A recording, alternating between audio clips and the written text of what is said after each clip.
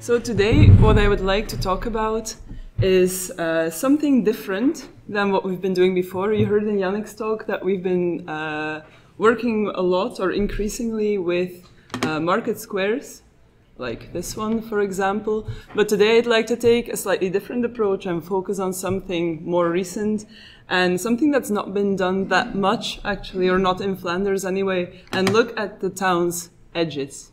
So this is today's presentation, and I'd like to just tell you that this is still kind of work in progress. Some of the analyses are still ongoing, but I'll tell you about these in a little while. So here what you see is the town of Ieper, and some of the English-speaking people here might know it as Wipers, where you go on pilgrimage to see the last post, to see the World War graves. So the town is located over here, quite close to the North Sea coast. And this is a map from the 16th century, where you can see the first town rampart, or the earlier town rampart, around the town. And on this one, it's not the best picture, but you see the cadastral plan of today underneath the 17th century reinforcements or rampart. So this is where we are. And we have looked at two sites. They were dug in, I think, 2015, if I'm not mistaken, that were in the time that we're interested in, not yet part of this town wall. So there was an actual urban fabric on there, but we do see consistency, for example, with this road. So you have to kind of think away this ditch and rampart for the time that we'll be looking at in this presentation. So as I said, we have two different profiles, and something went wrong with my plans here, but that's okay. Basically, we have section 25, which sits down here. And if you go back to the previous plan, you can see that it's around this area. It's a section through a profile. I'll show it to you in a minute. And then we have another section that sits over here. As you can see, there's still a road running through a current road. There was a road probably back to the 12th century. This is our hypothesis anyway, and that's what came out of the excavations as well. So these are those two sections that I was showing you, and you'll see these a lot again. So I apologize for all the gray and the brown, but it's just what we have to work with in a temperate climate, and that's what it will be. So this is the section that's more to the south. This is a section that's alongside the road.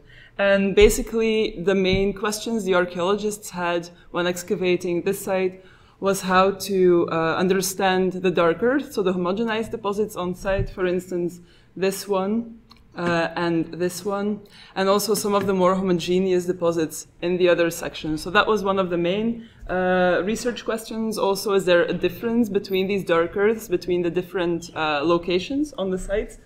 And then another question were these walking surfaces, or what archaeologists hypothesized were walking surfaces, that you can see are darker here, here, and in this picture it's not that clear, but again, here, here, here, they could just see them, but they were actually quite thin, so it was difficult to identify them in the field. So those were the two main questions for the micromorphologists. And what I'd like to do for the rest of the talk is just take you through these sections from bottom to top for each location and kind of build up the story through time. So we'll start with our section 25, so the left one. And there we see that in the bottom, this is actually quite special because we don't find them a lot nowadays, is a relic pre-Holocene soil that was created like this. So you see these features, these vertical tongues, and these cracks that were created because of permafrost. So this was quite interesting to find on site underneath a town. When we go up, we see a few interesting features. So we're looking at this first dark earth now. This dark earth was found in both of the sections. Sorry, it's a bit confusing, but it's basically the first moment when something is going on. And there we found that actually in both of the locations, the same thing was happening. And we had basically an agricultural topsoil. And some of the evidence we have for this are, for example, these cut marks that you can see in thin section, and a lot of bioturbation, of course. One of the things we didn't get as much as you would expect in a manured horizon was a lot of anthropogenic material, so we didn't have that much evidence for example, household waste being dumped or anything like this. We had some charcoal, and that was pretty much it. And actually, in this part, what we would like to do is have an additional analysis of the phytoliths in thin section to determine which types of crops were kept here. So this is the first part of the site, and this is currently not dated very well. So I can't tell you exactly when this is happening. The first thing I can tell you, or in a bit more detail about dating, is when we get to this first dark lamination, and this is only in the location of section 25. So now we'll be looking just at this one location, and then we'll move to the one closer to the road in a bit. So what is going on here? Basically, what we see in this part of the thin section, which is about, let's say this is about 1.5 centimeters, we see kind of a succession of alternating lenses of charred material and more clean sandy sediment. So you can see this here, a darker lens, a lighter lens, darker lens, and basically this part is full of that with very distinctive compositions. And what we also see is a horizontal orientation of all of the components, and also traces of trampling. So we've interpreted this part as indeed a walking surface, but we could say more than this. It's not just a walking surface, it's actually a protected environment, because all of this is very well preserved. So our interpretation is now that it's an in situ house floor, so a domestic floor, which dates probably somewhere in the 12th century.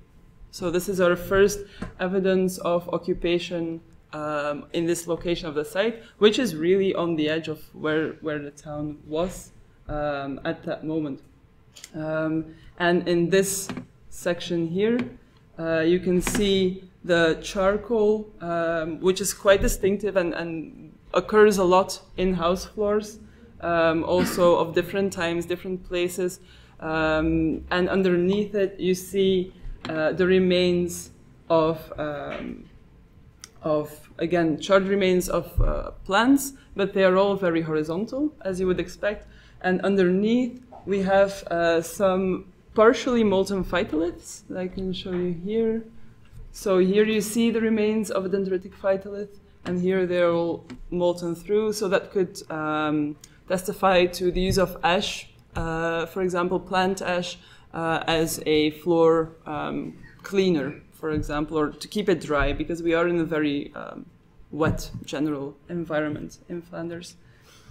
So what we have here is basically different parts of a floor, and what we often get here is like a preparation layer that is more sediment rich, where you won't be finding many artifacts, for example, or many interesting things, even in thin section, for what people were doing on the floor. But then in the dirtier parts, or in the more charred parts, that's what, if you're lucky enough to have them, that's where you'll find the more interesting artifacts, and so on. So we can try to imagine it, for example, a little bit like this. Don't mind the material culture. I just want you to look at the floor. So the material culture is all wrong, but we have this kind of dirt floor that's accumulating, being renewed through time, and so on. And on top of this, we get what I just said, one of these preparation floors. So it's possible that in between, some of the layers are cleaned, swept away, and then we get a preparation layer that is very sediment rich, very clay rich. Here you can see the birefringent clay in thin section, and also some reddening. So we could have some in situ burning going on, but it's very difficult to tell, because oftentimes, again, these are truncated and a new floor is deposited on top or used on top. And that's exactly what happens here. I don't have a separate slide, but basically here you have this preparation layer and a very, very thin lens of active floor, as we would call it again. So then the next part is one of these famous dark earths. What's going on here? Again, we have a lot of evidence for an agricultural use. So we have a cut mark right here. That's a very clear one, again, by turbation. And here we are getting a little bit more material from clear manuring or clearer manuring. But again, phytolith analysis is really needed to understand it better. So we have probably a crop field on top of this house. So house layers truncated, a crop field on top. What happens next? Again, one of these indoors trampled house layers with some organic material. And in this case, what we found throughout this whole area were these semi-preserved continuous bands of wood, of woody tissue. So we are hypothesizing that these might have been wooden planks that decayed in situ afterwards, but those were actually present. So this is for the first location. So a wooden floor. This is not an archaeological one. This is my own, but just, so you know, a wooden floor. Now, if we move to the next section, I want to see if I can show you on the big plan. No, I can't. Okay, I'll show it to you on the big plan a little bit later, but we're now in a completely, thank you, in a completely different context. Even though they're close to each other, this is not comparable at all. So apart from this bottom layer, which was used for probably agriculture, we are seeing a very different surface. And what is happening here? It's basically these 4 top thin sections that I want to walk you through really quickly. We get 3 kind of different types of deposits alternating. So I'll just explain these to you briefly, and then I'll give you the overview of what was happening. In the first part, we have, again, a covered surface. Everything is quite well preserved, but it's a different kind of activity surface or floor surface than we were getting inside the houses. This is actually much more organic.